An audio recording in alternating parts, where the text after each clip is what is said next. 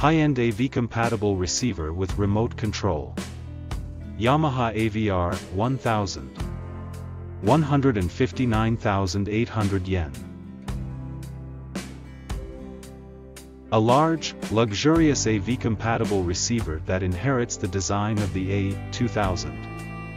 Although it is AV-compatible, it only supports the A of AV, that is, there are AV-compatible receivers that simply change AUX to video, but this unit is truly AV-compatible as it can also handle V.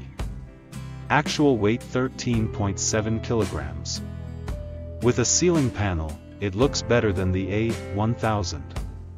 Both sides are walnut wood panels, each weighing 700 g.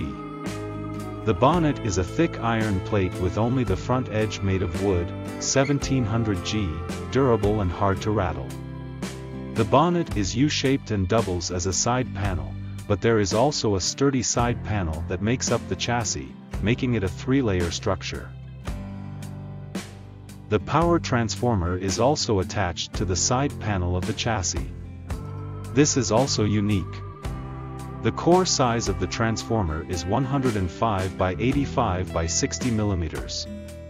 There are two filter capacitors, 80V12 μF45 x 80 mm. The heat sink is a 3 mm thick aluminum plate with 26 thin aluminum fins attached, and is a type that can be used for both left and right.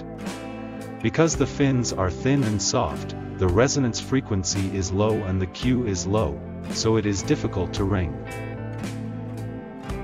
The volume knob has an LED built in, and the notch lights up red, so the volume position is clear even from a distance. However, it is a thin pressed plate and weighs only 20 g. The functionality is particularly extensive, with both the phono and MC compatible, and in addition to the standard tuning up and down using a seesaw switch for both FM and AM tuners, there is also fine-tuning using the same method, which continuously changes the last digit of the 4-digit frequency display. There are also 16 preset stations.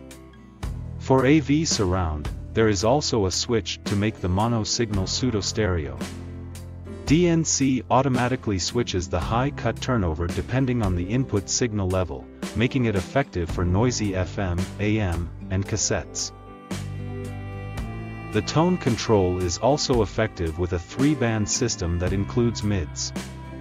I used a spectrum analyzer to see what happens when you boost only the mids. The amplifier is AB class, 140W plus 140W, but if you turn on the Class A turbo switch, it will automatically switch between pure A class at normal volume and AB class at high volume. However, when you turn it on Class A turbo, it generates a lot of heat and gets scary hot, so I think it's safer to use it at 0 FF. The remote control included is a big feature, and it's really convenient to be able to control selection, tuning, volume, and muting with the remote control. AV is meaningless without a remote control. The sound quality cannot be treated as the same as a separate amplifier or a high-end integrated amplifier, but to be honest, it was of higher quality than I expected. I don't think AV needs anything more luxurious than this. I've been satisfied with the low-cost Victor AG91V for a long time.